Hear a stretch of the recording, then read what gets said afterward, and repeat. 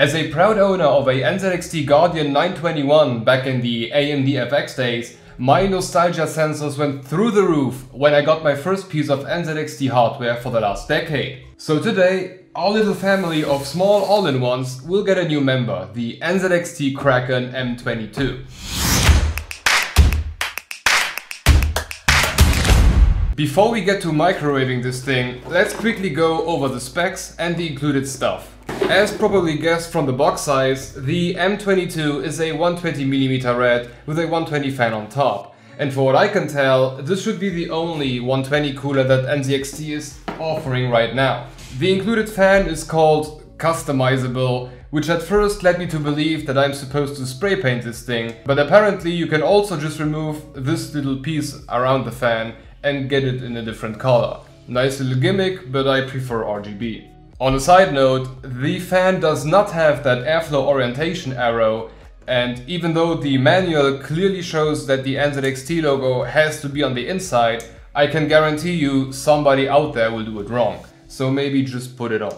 As for the unnamed pump, it is supposed to run at 3000 RPM, but there is no information about the noise level or anything else. On the compatibility side, you'll find every bracket that you need inside of the box, and as long as you follow the instructions within the manual, you'll be able to mount this to basically every AMD CPU out there, from the newest AM4 to the oldest AM2, so the older Phenom and Athlons. For Intel, the box states that you can go with all of the 11.5 something, the 2011s and 2066. But when it comes to the newest 10th gen, I read that every 11.5 something is also compatible with the 1200, so you should be good to go with the newest Intel. Now something that I already wanted to mention when it comes to the installation part. Compared to the Cougar Aqua and Cooler Master Liquid, the M22 is definitely the hardest one to install. So at this one, at least for AMD, you'll get this backplate where you have to install some of these screw type things on the most outer holes, and then you replace the original backplate of your mainboard. A little bit annoying, especially when you know it can be easier, but what can you do? Now, if we take the all-in-one, there is one big difference to the stuff we're used to. Instead of putting the pump into the water block, like we usually do, NZXT went with a different approach and placed it inside of the radiator. Now, when it comes to water flow, I don't see any reason why this should be any worse than the other approach. But when it comes to the heat dissipation of the radiator, there are a couple of arguments. But if we take the fan, we can see that the middle section is blocked off by the fan motor anyway. So overall, I do think that the pump placement will not make any difference at all, or maybe a degree, but nothing outside of the margin of error. And just like the other all-in-ones that we've tested so far, the tubes are sleeved and are adjustable at the water block, and with 400mm, the M22 provides the longest tubes. And now let's finally get to the water block, because NZXT is really putting other all-in-ones to shame when it comes to their design. Instead of some random RGB cutout, NZXT went all in and put a mirror in here. But this is not some ordinary mirror meant to reflect your messy room. No, seriously, get your ass up and clean that. No, this is a RGB infinity mirror, controllable to the color of your liking. Now the whole thing is powered by a little mini USB port in the back, which is also provided in the bag of goodies. And it can simply be hooked up to any USB 2.0 header on your mainboard. And from there you can then install NZXT's cam software and just play around as you like. And before anybody asks in the comments if you can change that NZXT text in the front, no, you cannot. That's a real cutout, but there are NZXT all-in-ones that do have something like a little monitor instead. Now, two things that I really wanted to mention about the whole thing here.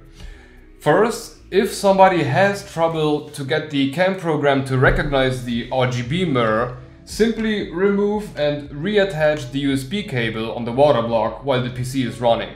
A bit like removing and reinstalling a USB drive. That fixed it for me. But please, for the love of God, do not rip out the USB header on the mainboard. And secondly, because the water block is getting its power from a USB 2 port, there is a strong possibility that it will be always on, because USB headers usually have some power coming out of them, even though the PC is off. Now, I know there are memos out there that do cut power off for everything, but it is still possible. Okay, so to sum up the design part, especially if you compare the M22 to the other ones, it's pretty clear who's the winner here. I mean, it's pretty hard to compete with that.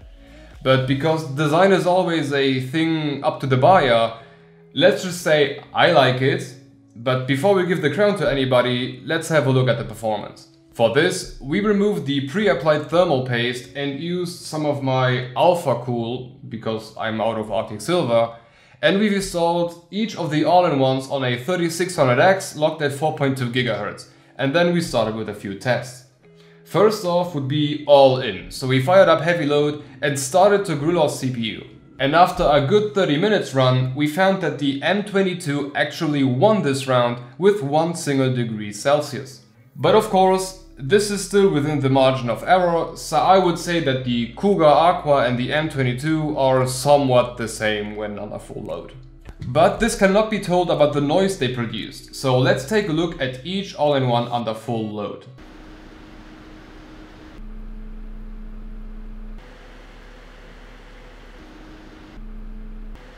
And clearly the Cooler Master Liquid takes this round by a lot, with the NZXT on the second place. Now, of course, this test was a bit unfair because fans can run at different speeds and have many other differences, so let's take a look at efficiency. For this, we simply reduced the fan speed bit by bit until the CPU stayed at a steady 70 degrees C.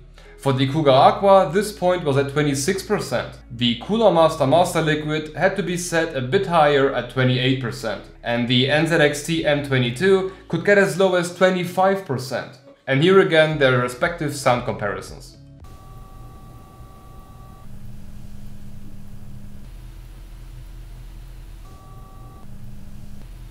Now, to not only have a comparison in an open air environment, we also installed each of the all-in-ones into the Acer Hive case with the Intertech RS14 set in the front and the AIO in the back. Then we set the front fans to a minimum and just let the AIO keep the CPU at 70 degrees C. And here are the results.